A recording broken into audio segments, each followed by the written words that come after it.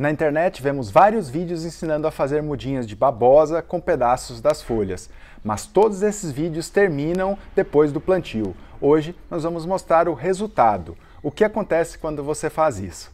Eu sou Carlos Kich, o agrônomo em casa. Minha missão é mostrar a você que cuidar de plantas é simples, se você sabe o que está fazendo.